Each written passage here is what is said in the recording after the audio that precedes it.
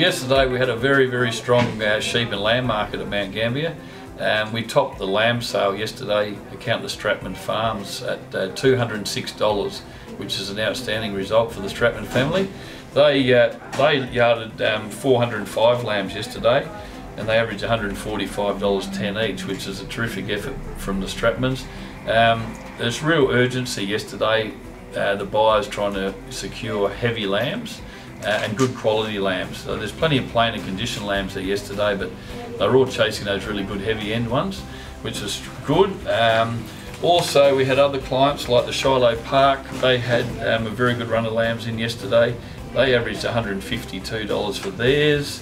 And the Badnock family had some old crossbred ewes in there yesterday, and they topped at $125, and they averaged $112 for old crossbred ewes that were at the end of their life. So generally it was very good all over, and we were number 5 position, and certainly by the time the buyers got to us yesterday, you know, the strength was really there, and our lambs presented well. Just a stress to our clients to make sure you empty them out well overnight, have them nice and clean, and we draft them well and present them well, and obviously we got the results yesterday.